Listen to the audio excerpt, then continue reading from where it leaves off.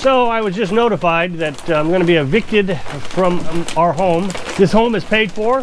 There is nothing that I owe anything. All the taxes are paid up. Then I'm going to be evicted. I like sitting out here on the porch on a rainy day. If you haven't ever seen, I have see-through ceiling, roof, whatever you want to call it. Of course, in the summertime, all this is shaded by the trees. I sure do like that. You can buy that stuff from Home Depot. So to give you a little history, background on this thing, this is actually kind of a complicated story, so I'll try to be as detailed as possible without dragging this on forever. So a couple years ago, we bought this property. I guess we're coming up on 3 years now. We bought it for $4,200. There was a trailer frame here. That's what this house sits on, is that original trailer frame, mobile home trailer frame, and extended all the way out to those cedar trees back there. Well, we cut it down. We took all the trailer mobile home off. It was all falling down.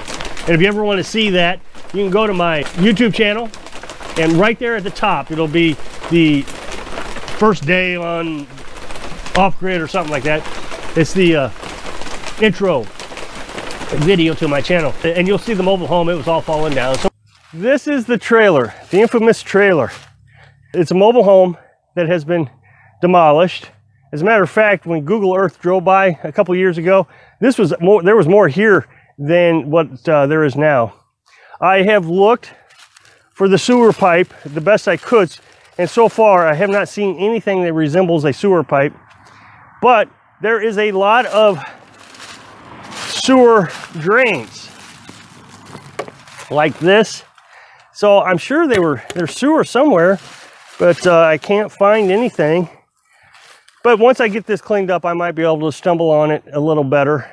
We're assuming there's a septic tank here, but we don't know. The guy even said he didn't know if there was a septic tank here. He didn't think so. So there may not be.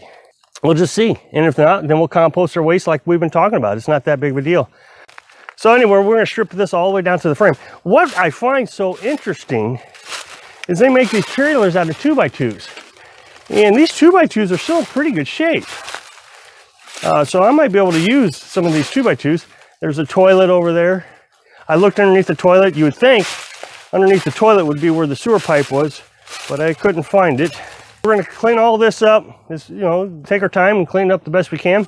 And that's where we're going to build our tiny house, right? Probably right here, back here in the shade. We got that all cleaned up, got the property all cleaned up. And then we started building the tiny house. Now we did this over probably 9 months. So we were living in the camper. We took the camper off the back of the truck, and that's down the hill. And I was building the tiny house. Well, we started with the floor, and that was real early. We got started on the floor. We used a lot of materials from the trailer that got us started on the floor. We were able to use all those 2x4s. And a lot of this was material that we were able to buy secondhand.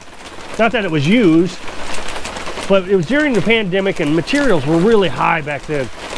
And so we were on Facebook Marketplace looking for windows and doors, and we found OSB real cheap. I think it was $9 a sheet. It was real cheap. Maybe it was $7. Well, during that time, there was a guy in Tennessee. Well, there was actually a couple different scenarios. A guy in California was the first one. Called me in. And these guys are pretty clever. They can find you based on little tidbits of information that you talk about throughout your videos over a series of times. I don't know how they find me, but they go and track your records, city level or whatever, I don't, county level. The California guy found me, and he called boy, it's been a long time. He called somebody from the county, one of the inspectors. Now, we live in an unincorporated area. We live outside the city limits, so we weren't really affected by any of this. Of course, now we were just building the tiny house without any permits, because I'd read in the permit book that it was under 200 square feet, you didn't need a permit. So the inspector comes over and he says, this guy from California called. He says, I don't understand how he knows you, but he called and said that you're dumping sewage in the creek down there. And I saw it's probably my YouTube channel, so I explained all that. I know somebody's going to say, oh, never let anybody on the property without a warrant. Well, just to be clear, I'm kind of glad I did let him on the property, because things really went well for me from that point forward. So we went down to the creek and I showed him what we were doing. We have a septic system here, and we were composting. Well, at the time, we were incinerating our waste. And I was able to show him everything. He was, oh, that's fine. Of course, he saw the floor being built. He says, oh, what are you doing? Building a little shed or something? I said, well, we're building a tiny house. And he says, oh, that's great. He says, doing it on that trailer frame is a really good idea, because now it's not a build, it's a remodel. As long as it has a tongue on there and the wheels on the trailer frame, it's just a remodel. Well, I thought, hey, that's great. I'll use that excuse instead of the one I was using. And he said, yeah, it doesn't matter. Nobody's going to come out and bother you. You're out here in the unincorporated area. Well, a few weeks later, coincidentally, another guy called me in from Tennessee. Well, this time, the sheriff shows up. And he says, can I see your permit to build this tiny house? And I said, I don't need a permit. He said, well, of course you need a permit. Everybody needs a permit to build something. So I explained the whole thing. And I even told him the inspector had been out, a few weeks earlier. And I said, I'll go down and get the card and you can call him up. He says, no, I know where he is. Now, the sheriff lives down the road from me. So he was just passing by, just figuring out what was going on. No big deal. So he leaves. And then the next day he shows up again. He says, I talked to the inspector. And he said, I was not aware you didn't need a permit for all these reasons that I guess the inspector gave. And he says, I apologize for harassing you.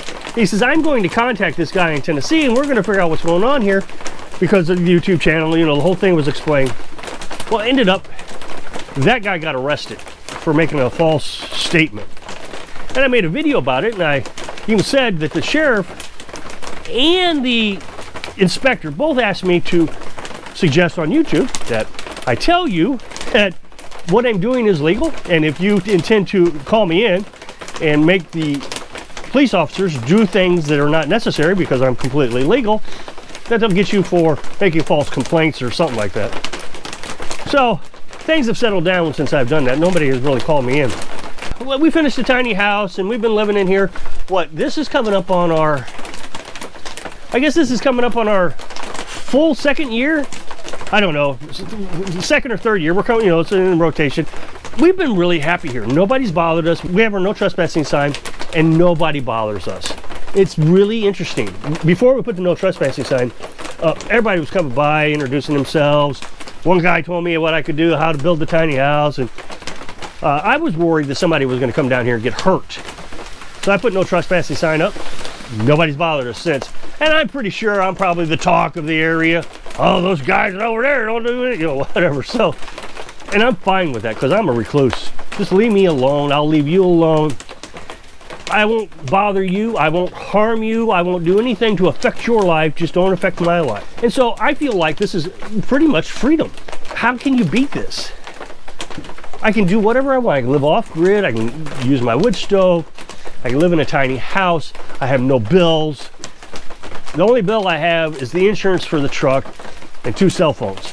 So the other day I get an email from somebody and they're telling me that it's kind of complicated. It was a long email and he was very angry. And he is obviously a type of person who doesn't believe in freedoms. He believes in security and safety, and he wants to be safe. Safe from the idiots like me. And only way that you can find safety is through government.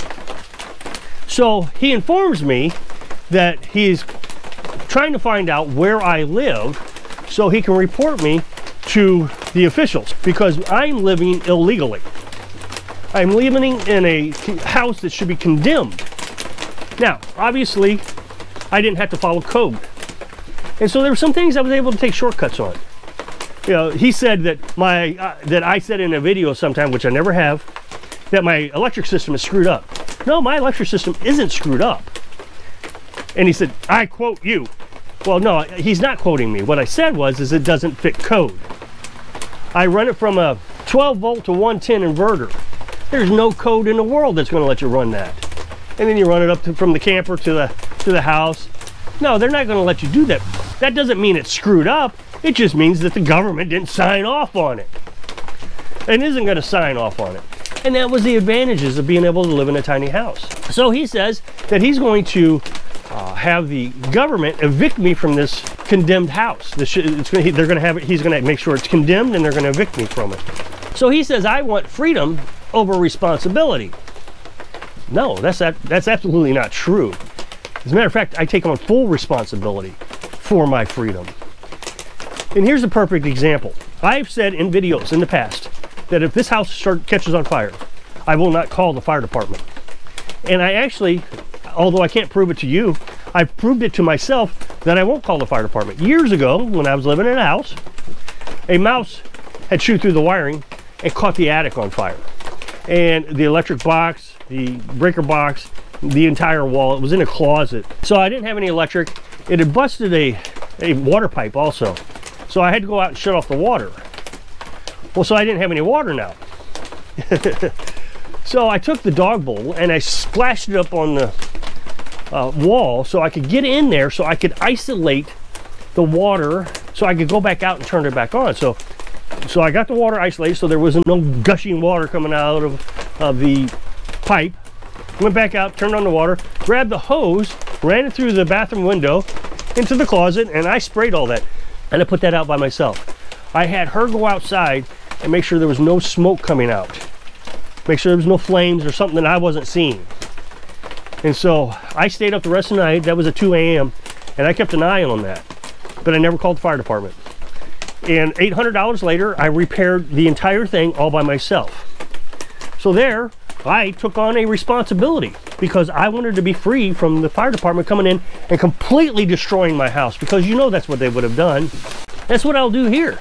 Heck, I might just let this thing burn down. Build me a new one. As long as I don't hurt anybody else in the meantime. But I have 2 fire extinguishers. I got 2 in the house.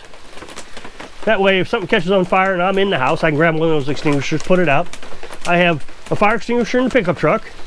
I keep that one in there in case there's ever a fire in the truck, or if I'm outside and the house catches on fire, I go out there, grab the fire extinguisher, put the fire out. And then I have the well, and I can run water right up to the house. I mean, I got plenty of hose. Hose is right here. I can even run it up to the chimney if I needed to, and put out a chimney fire if I have to. So no, I don't need anybody to take care of me. As far as me selling this thing to anybody and hurting someone when it falls down on them, I will never sell it. There's no reason for me to sell it. The only person that might get this is our children, Carolyn's children, my children, and in which case I would just say in the will, that's a shed, and just sell it as a shed. So no, we don't need all kinds of government restrictions telling us what we need to do when I'm fully capable of taking care of myself. So if you can click this up next box, it'll take you to a video where I was talking about the USDA banning canning lids. So if I can inspire you to take on the responsibilities so you can live your dreams. Thanks for watching.